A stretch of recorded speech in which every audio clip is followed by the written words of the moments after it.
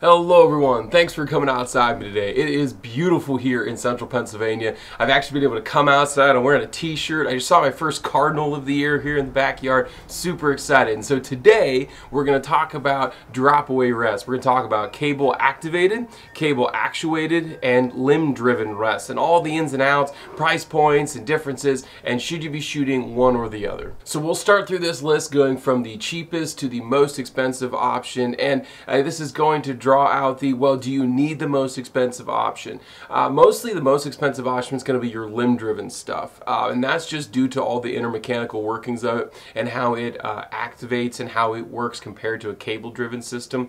It's just a little bit more expensive to machine all those parts, and then certain rests, the further you go up, are meant to be used for target archery, and they're trying to get every ounce of tolerance out of those rests so that they drop exactly the same each and every single time. Because when you're trying to, like for indoor spots, you're trying to hit something the size of an American penny at 20 yards 30, 60, 90 times in a row. They want your rest to be as accurate and dropping exactly the same as possible, so any misses are your fault and not your equipment. So let's dive right in. The first rest we have here is a cable activated rest, and what that means is that the cable from the bow that goes down, typically is your bus cable is what it's usually called. Your bus cable activates this rest, so when it pulls on the cord that controls the arm, the launcher arm, as it goes down, it lifts it up, and as the bow comes back to brace when you shoot it, it quickly goes out of the way and your arrow is able to pass through. Cable activated rests are by far your cheapest option.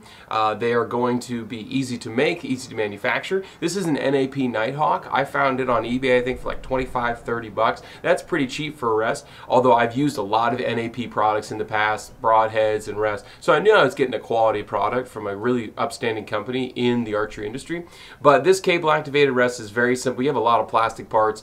This housing is a plastic molded kind of rubber. Your arm, your connecting arm is a little bit weird. It's like a flared shape instead of straight, so it's kind of hard to line up straight. Your inner workings are going to be a spring steel, so remember, this is just staying down all the time, so it means it's constantly under tension, and of course when you're able to pull it up, it pulls it up. Now when it comes to cable activated rests, you can get high-end models. So for example, NAP makes the NAP Apache, which is all a toolless system. All these Allen bolts are all actually on the toolless, so they're actually just little knobs like a wing nut. You can loosen them and then you can move your rest in and out without ever having to pick up an Allen key. That's pretty nice.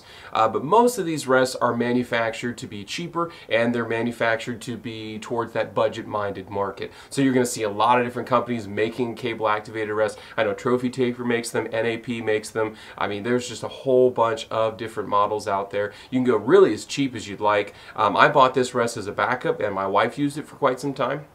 There's nothing wrong with it. It shoots just fine. And for the vast majority of us archers, using a cable activated rest like this is not going to hurt our accuracy. We really are not shooting, particularly hunting arrows with broadheads and all that sort of stuff, and 20 yards and in. We're not going to see that much of a difference in our group sizes if we shot a different style like a cable actuated or a limb driven rest. So speaking of cable actuated, it works just like a cable activated, but instead of the cable activating the whole method or the whole travel of the arm of the rest, a cable actuated is able to click into place. So this is a ripcord rest. You can also get a QAD. Those are very popular for having this in this upright position. So this is now clicked into place, and it's going to stay here until I draw the bow and fire the arrow. Now you have two different types of cable actuated. So cable actuated, where it goes back and just put that little bit of pressure and that sear clicks over, and then the rest falls out of the way, just like that.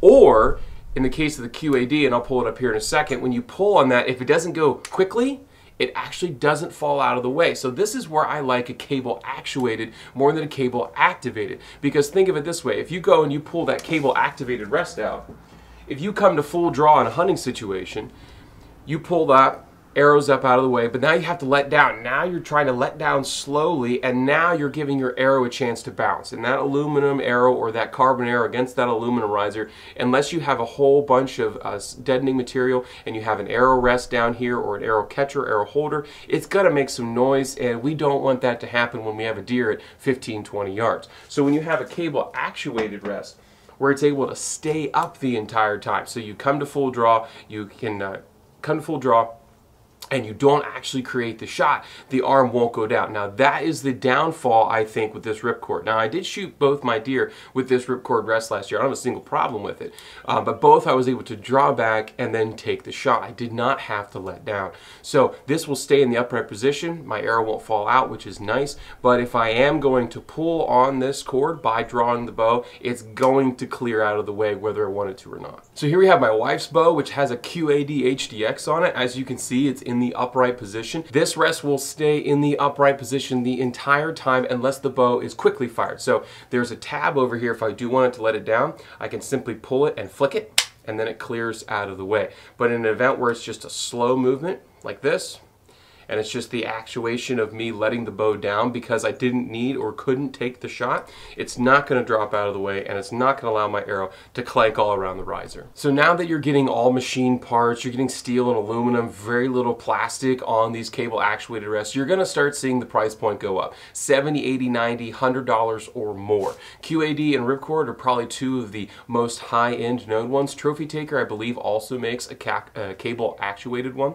But I don't think there's anything wrong with bumping up to that extra price point for this ability to have the arrow up in a hunting situation. Now for indoor shooting or just flinking around in the backyard, there's no problems with that. You can shoot a cable activated rest. You don't care if you make a little noise because you got to let down. And quite frankly, you don't really expect to let down if you're just kind of shooting around the range or shooting in your backyard. You're just expected to pull it back and let her fly. But in a hunting situation, if you've hunted long enough, you will know that eventually you're going to have a situation where you're going to have to let down. Now last year was an anomaly for me. Both the deer that I drew on, I was able to take the shot immediately. That has not been the case the past 4, 5, 6 years prior to that. There have been issues where I've had to draw, the deer has moved, and I've had to let down, go around the other side of the tree, or I've had to let down in order to get my way to my tree stand. There's lots of different scenarios where you're going to have to do that. And shooting an activated, or excuse me, cable actuated rest that's going to stay upright. Now there's anything wrong with this ripcord, but that QAD HDX, in my opinion, for a cable actuated rest is the bee's knees. And last but certainly not least, you have limb-driven rests. And this particular one is a Hamskea. Now, limb-driven rests in general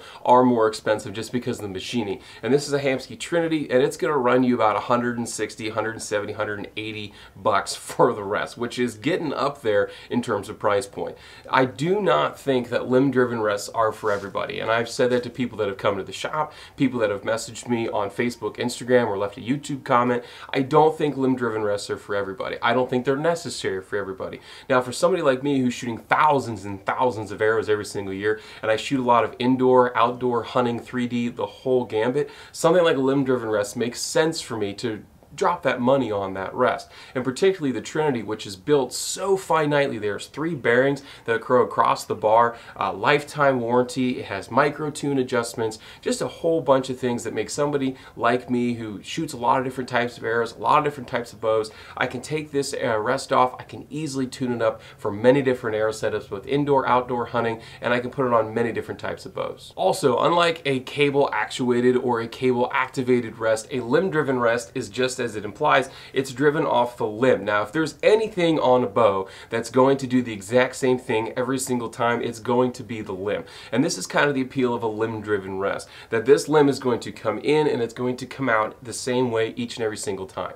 When you have something that's tied into your cable has flex to it. I can easily move this cable in and out. And when you're attaching an activation or an actuation cord to that cable, that down cable, that bus cable often, it could pull on a little bit and you're going to get some weird tension. Now, not that I said earlier, not that it makes really that much of a difference, I don't think, for hunting guys. If you're just shooting a hunting bow 20, 30 yards, I don't think it makes a hill of beans difference. But if you're trying to shoot indoor, like I said earlier, or you're trying to really hit some 11s and 12s on the 3D course and you have money on the line, I think shooting a limb-driven rest is probably your highest and best option, because just the finite tunability and how quickly this clears out of the way. If you tune it right, you can tune it to many different angles. So let's get into this a little bit more. I just dumped a lot of information, so let's talk a little bit more about limb-driven rests, how they operate, and why I think this is the best overall rest if you're going to be shooting thousands of arrows and for many different styles of archery. So a limb-driven rest, this is, like I said, this is a Hamskea. The concept is that it is down the entire time. So you'll notice there is no launcher arm in the way at this particular moment in time. Now, I'm going to let go of the tension here in this cord, and you'll see that when it's not under tension, it is in its upright position. So when the limb flexes in, when this is under tension, when it flexes in, this rises up, picks up the arrow, and then as the limb goes down, when the bow is shot, it clears out of the way under that tension. Hamskea uses a spring system so not to add undue tension to this cable and to the side of the rest. I think that's really slick. Limb-driven rests, like I said earlier, are going to fall exactly the same each and every single time. There's no tension to put in a cable. There's no weird activated actuation thing. It works just like a cable-activated rest in the sense that it is dependent on something else moving. Cable-activated is, of course, dependent on a cable moving. In this case, you're dependent on the limb moving for a limb-driven rest or a limb-activated rest. But I don't know, there's just something about it. Now granted, this is a really high-end rest, and all the bearings that are put into it, the machining that's put into it, the warranty that's put into it, you're going to get some really, really tight tolerances out of a rest like this. And again, I do not think it's necessary for everybody to go drop $160, $70, $80 on a rest. Now if you want a cheaper version of a limb-driven rest than this, probably your next step down is Trophy Taker, or you could even look at the Gen 7 limb-driven Pro V from Vapor Trail. That's also a really, really good option. I've worked with all three of the rests. Trophy Taker's quality has kind of gone downhill in the past 5 or 6 years. I think they kind of outsourced a lot of their machining or a lot of their parts elsewhere. They used to be really, really solid in-house, but now personally I would choose between Vapor Trail, the Gen 7, or the Hamskea. I just think they just do really high quality work, and if you're in the market for a really high quality limb-driven rest, I don't think you can go wrong with either. So I know that was a lot of information and a little bit confusing, and if I've left you with any questions, please leave them here on the comments section here on YouTube. You can hit me up on Facebook or Instagram. My email's even down in the description if you want that more personal touch. Hope you're able to get outside, enjoy the sport of archery hunting if you so choose. Definitely enjoy God's beautiful creation, and we'll get to see you next time.